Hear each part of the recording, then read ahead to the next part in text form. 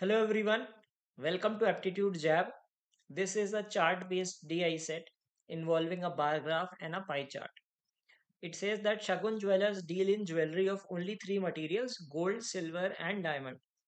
The bar graph shows the percentage contribution to monthly revenue generated by jewelries of gold and silver for 6 months. The pie chart gives the distribution of revenue generated by sale of diamond jewelries over the same period.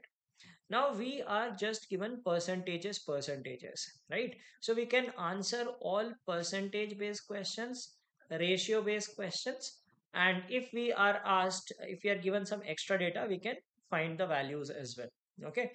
So what it means is, how to understand this graph is, like in January, gold is 27%, silver is 40%, right? So it has only three materials, so total should be 100%. This plus this plus this should be 100%, isn't it? So if this is 27 and 40, this will be 33%. So I'm writing the diamond here. So here it will be 35, here it is 25, this is 30, this is 32, and this is 28. Okay. All right. Now if we go to the first question says, what was the percentage increase in total revenue from January to March? Now, the only thing that we can compare with is the diamond jewelry, because we know that whatever we are given the total revenue by diamond jewelry and its percentage, right, over the 6 months. So we can find the ratio. So that is how we will solve all these questions. So first question is percentage increase in total revenue from January to March. So we have to find increase from January to March. So we will find the ratio of revenue from March to January. Okay. So in March, let us say the total revenue is 100A, and in January it is 100B. Okay, suppose this is the case. So we need to find this. So 100A, if we talk about the diamond revenue through diamond jewelry, it will be 25A. Okay, upon 33A, 33B, because it is in January, it is 100B. Okay, 33B. Now this is equal to this upon this, because this is the ratio of your uh, revenue through diamond jewelry. Okay, so that comes out as 14.4 by 15.84. Okay, so if you observe closely, this is 11 times, like 1.1 times, isn't it? We can say that it is 1.1 times. Okay, now if you see a upon b is 33 by 25 into 1.1. Okay, so that is 30 by 25, which you can say that 1.2 times. 1.2 times means 20% increase. Second question, what is the ratio of revenue generated by silver jewelry in January and February? Okay, so we will do the same thing. We will find the ratio of revenue in January and February and accordingly find for silver jewelry. So January to February, if we say, let us say this is 33. Okay, so let us say 33C. Let us just change the variable so that you do not get confused. 33C upon 35D equals, we are comparing January and February. So 15.84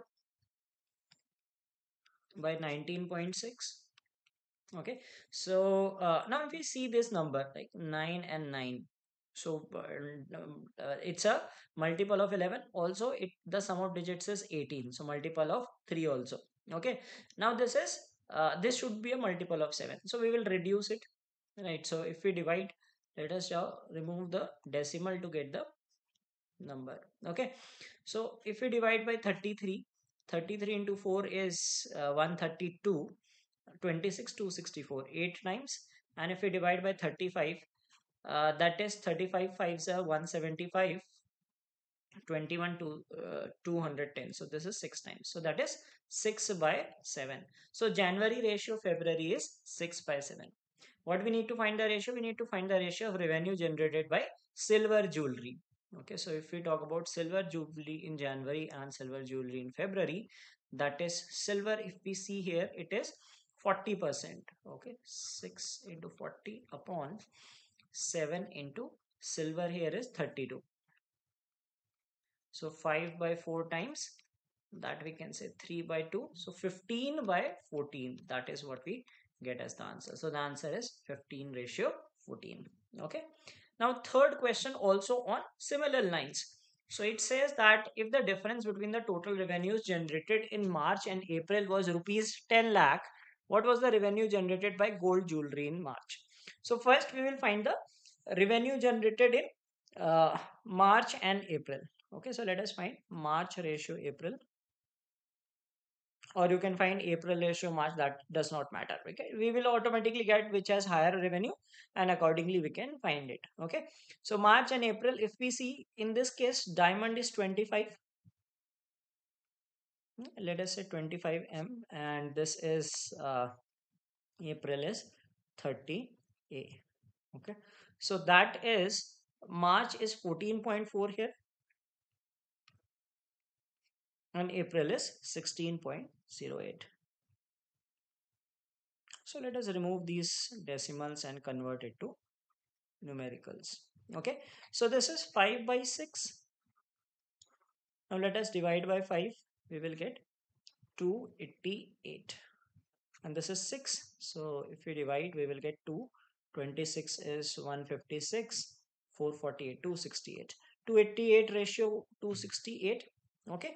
Now further, can we say the ratio is 144 ratio 134. Now why I have not reduced further? Why didn't I reduce further is because the difference is given as 10 lakhs, right? Difference is 10 lakhs. So that means 144 lakhs and 134 lakhs. Okay. So in March, the revenue is 144 lakhs and it is asking about gold jewelry. So gold jewelry is in March is 39. So 144 into 39. Okay. Now, if we see this, 144 into 4 is 576. Okay, 57 lakhs, like something 57 lakhs 60,000 minus 144. So 56 lakhs, we will get, this will be the answer. Okay, if you want to multiply, just multiply this. 39 into 4 is 156, 15 carry 171, 17 carry 56, 5616. So this will be the answer here. Okay, so this is the answer to the third question. Fourth question is, what is the difference between the revenues generated from diamond jewelry in April and May? Now understand this question. We are just given the percentages and these, right? So we can just find percentage based questions. We can just find ratio based questions. Unless we are given a number, we cannot find the difference or any absolute number. Now in this case, we were given the difference. It was 10 lakhs. If we were not given the difference, we could not have found the value of this question because we did not know. Now it could have been 288 lakhs, 268 lakhs. It could have been 72 and 67 also. We could not find the actual values. So for this question also, we need to have some actual values in order to find the difference between the revenues from diamond jewelry in April and May. We can just find the ratio of that, but that is not needed because it is not asking that. So the answer will be cannot be determined. So this is the solution to the set and the answers to the questions.